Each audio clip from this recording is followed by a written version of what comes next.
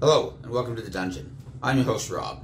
In today's video we're going to be taking a look at the Undead Warlock from Van Richten's Guide to Ravenloft.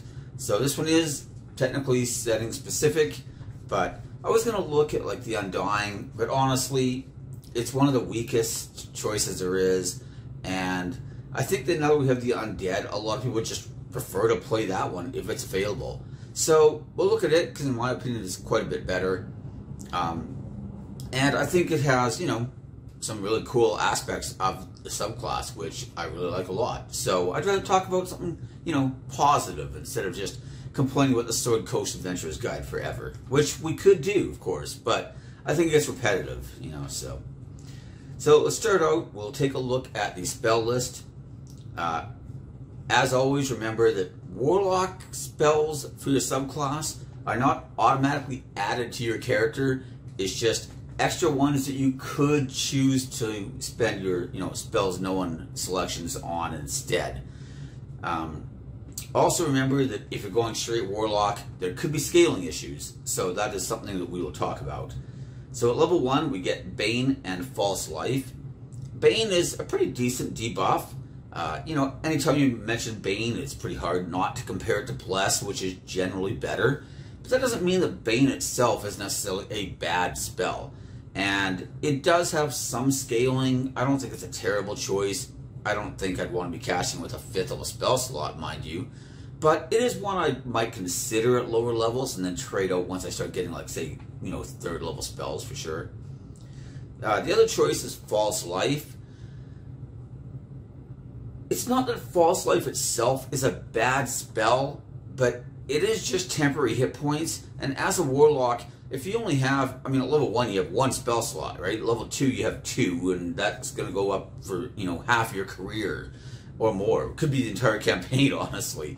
Do you really want to be using one of your only spell slots to just gain some temporary hit points? Especially when Warlocks have an invocation that allows them to cast False Life at will.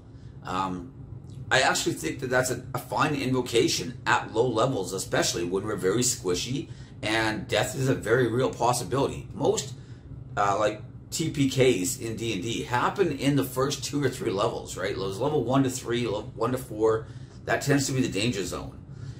But it's way best left to being an invocation and not being used as one of your only spell slots that you have in any given encounter. Level 3, we get Blindness, Deafness, and Phantasmal Force. I actually think both these spells are pretty good, especially Blindness, Deafness.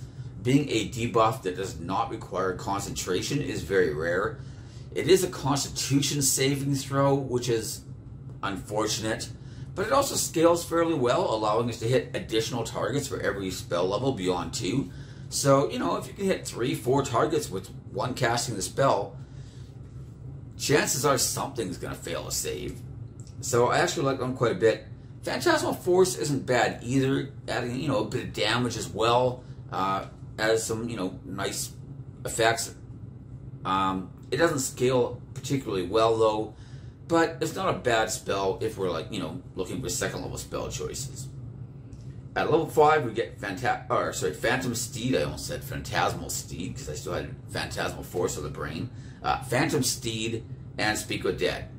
Phantom Steed is a spell I absolutely love, but it has one giant problem. The steed takes 0 damage basically to die, right? It gets hit by anything, it is dead.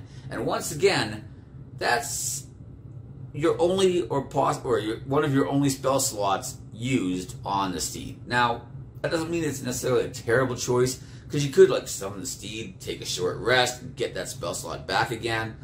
But in general, I think this is left best to the ritual spellcasters who can do it without using spell slots at all. But, I do like Phantom Steed. Fun spell, it's got crazy movement speed, and, it's pretty nice. Speak with Dead is very circumstantial. I have a really hard time justifying using one of my spells known on Speak with Dead. Mostly because, it's competing with so many other great spells at 3rd level, like Counterspell and everything else, right? So, it's a situational spell. I'd rather leave it for the cleric if there's a cleric in the party. Not saying that it can't be good, especially if you need to do like a murder investigation type campaign, then it can be really, really handy. But overall, again, you've only got a couple spell slots per short rest. I want them to be spells that are going to be very impactful and kind of game-changing, not something I'm going to use like maybe once or twice in an entire campaign probably. So at level 7, we get the options of taking Death Ward and Greater Invisibility. Now these spells are both pretty good. In fact, I'd say Greater Invisibility is amazing. It's not pretty good, it's excellent. But Death Ward's a really good spell as well. Nothing wrong with that, especially because of the huge duration on it. You could literally like just cast it on yourself, take a short rest. It's got 7 more hours to go, and you haven't even used that spell slot. You could even start casting it on, you know, other people. Short rest, get it back. You know, that's actually not too bad. Hit 2 people, rest, get the rest of the party, rest. You've got all these spell slots back, and everybody's got Death Ward. You know, in a 4-person party, anyways. Either way, not a terrible choice by any means, but Greater Invisibility is just an excellent spell. At level 9, we get Anti-Life Shell and Cloud Kill. And again, Anti-Life Shell is one that's very circumstantial. It's not that it's a bad spell per se. I mean, theoretically, you could hold off an infinite number of undead that are too stupid to use missile weapons. You know, I guess that is something. But again, it's a very situational spell that I've got, especially for a 5th level spell slot. I have a really hard time justifying that. Cloud Kill, on the other hand, I find can be pretty good, especially on classes like Warlocks, actually, where you could be using something like your, you know, Repelling Blast and Grasp of Vidar and Lance of Lethargy and some of these other type of abilities to push or pull things into the cloud, limit their ability to move out of the cloud. Because it's doing damage every round, you can actually get a lot of mileage out of it, you know, until somebody gust of winds it away or something. But overall, I actually think Cloud Kill is a pretty good choice. So moving on to the actual subclass abilities themselves. So at level 1, we're going to get Form of Dread. And this one can actually be used quite a bit. It's our proficiency bonus per long rest. So sure, it's only twice per long rest at low levels, but, you know, scales quite nicely, and scales even beyond Warlock levels, right? It's just based on your proficiency bonus. So if you only took a few levels of Warlock and then, you know, dipped out, it's still going to be scaling, which is nice. It really reminds me a lot of Rage, or possibly Wild Shape, but more specifically of Rage. So anyways, it's a bonus action to transform yourself for 1 minute. You gain temporary hit points equal to 1d10 plus your Warlock level once per turn. If you hit a creature with an attack, then you can choose to try and frighten the creature, then you get a wisdom save. But again, this is a pretty nice ability. And it's just any attack roll, right? You could be using this with a melee attack, you could be using it with a ranged attack, you could be using it with a spell attack, like Eldritch Blast, for example. And you also gain immunity to the frightened condition yourself when you're in your Form of Dread. And frightened is something that comes up quite a bit. So I actually really like this ability.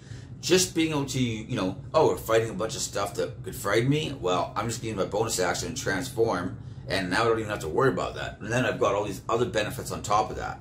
I actually think this one is a very solid ability. I also like the fact that it works well in like more of a Gish build, and it also works well in a ranged build. So, you know, I like things that are flexible like that, where I can use it either or.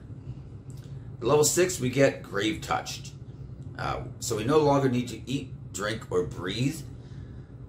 Even though that's more of a ribbon ability, it's actually a really good one. I mean, it's not something that comes up all the time, but I've had multiple campaigns where characters have somehow needed to breathe underwater, and we didn't have time to, like, ritually cast water breathing, for example, you know? So that is very, very nice when you don't have to breathe at all. Also, 1 time per turn when hitting with an attack and rolling damage. So, you know, you have to be able to damage the creature. You can replace the damage type with the necrotic damage type. This isn't bad, but to be honest, since our main attacks are either going to be probably Eldritch Blast, which does force damage, which is much more rarely resisted than necrotic, Or we could be doing physical damage, like say slashing, bludgeoning, piercing, whatever, with a weapon. Magical weapons are some of the most reliable damage types in the game. Force is one of the most reliable. Necrotic is not as good, so you know, you might want to be careful. Don't just automatically switch damage to necrotic, especially if you're fighting like undead, for example. However, if you do one extra damage die if using Form of Dread. So I kind of like that. You can turn into your Dread form, hit something with an attack, and then change the damage to necrotic and deal more damage with that attack as well, which is pretty nice. At level 10, Necrotic Husk. So now just gain resistance to necrotic damage entirely and immunity to necrotic damage if we're using our Form of Dread. So again, pretty nice. Also, if reduced to 0 hit points, we can use our reaction to stay at 1 hit point and erupt with death energy, doing 2d10 plus our Warlock level in necrotic damage to everything within 30 feet. That includes our allies. We do not get to choose. We just blow up in negative energy and damage everything around us. This also gives us 1 level of exhaustion, and we can't use this reaction for 1 die 4 long rests. So you still have all the other things like the resistance or even immunity to necrotic damage. You just can't blow up again until you finish 1 die 4 long rests, which is probably a good thing. After you've hit your allies for a bunch of necrotic damage, they will be grateful that you can't use this ability. Notice though that you can just choose not to use it, right? I mean, even if you're reduced to 0, you can be like, yeah, I'll just take one for the team, go down, hope that the cleric can bring me back up again, and not damage everybody else around me. Although that is pretty epic and cool. And you never know, like maybe the cleric's just really getting on your nerves, and you're like, oops, I blew up everybody at the party. Hilarious. Level 14, we get Spirit Projection. This is a one-time prolonged rest ability. It allows us to project our spirit from our body, leaving it unconscious. That's probably not quite ideal, but it's kind of like, you know, it's like astral projection. I like it. It lasts 1 hour, although it could break early if we take damage. Like, you know, we have to maintain it as if we were concentrating on a spell. One of the coolest abilities, though, or coolest effects of this ability, is that when it ends, our spirit teleports back to our body, or our body can teleport to where the spirit is, our choice. And that makes it a really, really great like scouting and infiltration tool, because your spirit can it can go through walls. Okay, so yeah, your spirit and body gain resistance to bludgeoning, slashing, and piercing damage, so all the physical damage types. Conjuration and necromancy spells that we cast no longer have a verbal or somatic component, and don't have a material component either, unless it has a gold cost attached to it.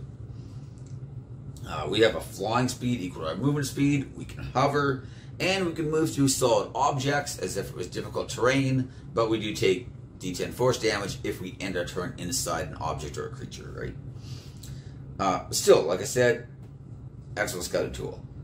While using the Form of the Dread, 1 time per turn, when dealing necrotic damage, we can gain hit points equal to half the damage we dealt, which is also quite nice. Gives us some sustainability there.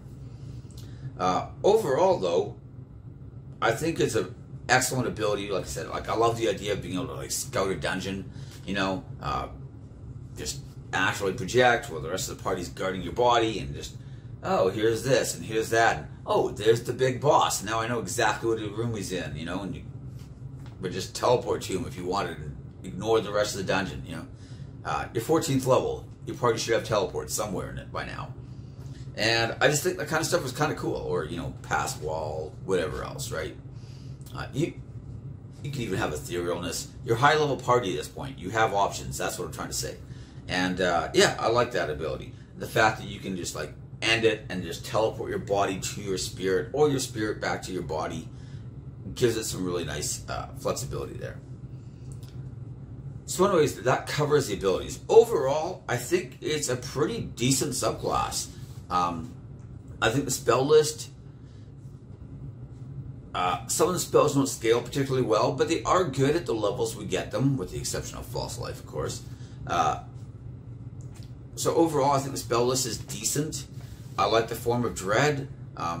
Grave Touch, like I said, you know, just being able to pump up the damage if we have to, not needing to eat, drink, or breathe. It's an okay ability.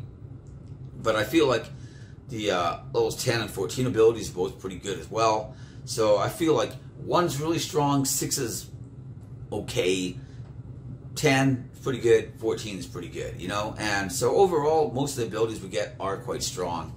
Again, how many people actually play Warlock to 14th level, that's a different issue.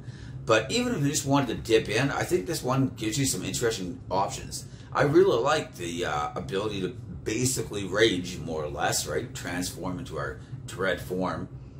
And, you know, that's just a cool ability. I like some of the other stuff that goes along with it as well. Like I said, more temporary hit points is okay. Is it quite as good as rage? No. But it's also not bad. It doesn't really... Like, the one thing about rage is that even when you start getting to higher levels and things start hitting a lot harder, rage just, because it's always reducing the damage by half, it's just scaling with however much damage you take. It's always going to be great. Whereas D10 plus your Warlock level is nice, but, you know, it's not quite as good. However, it will protect you against any damage type, right? Whereas unless you're going like with the Totem Warrior, that might not be the case, right? So this will help against fire damage or lightning damage or well, not necrotic. You don't have to worry about that probably by higher levels, right? But you know, whatever other psychic, whatever, it doesn't matter, right? Your temporary hit points are just going to absorb any of it. So I don't mind that. The only thing I will say though is that temporary hit points these days are a lot more, you know, easily acquired than they used to be in the past. Now we have things like the Twilight Domain Cleric that can just be giving everybody in the party temporary hit points constantly. Artificers can do the same thing depending on your subclass. You know, like there's a lot of other ways, you know, whereas it used to be like very, very limited back in the early days of 5th edition. But still, I think it's a very solid ability. I think overall the abilities are pretty good. I like the spell list generally. Like I said, there's a few misses, but that's true of most of them. And, you know, like I said, you're also free to choose stuff from the Warlock spell list, the main spell list. So that's not too bad either. Overall, I think it's pretty solid. Do I think it's better than, you know, like say Genie or obviously Hexblade? Probably not, but I do think it's not too far behind. I think it's like in that like solid, you know, upper half of Warlock subclasses. So anyways, those are my thoughts on the Undead Warlock. Oops, just dropped my notes, but that's okay.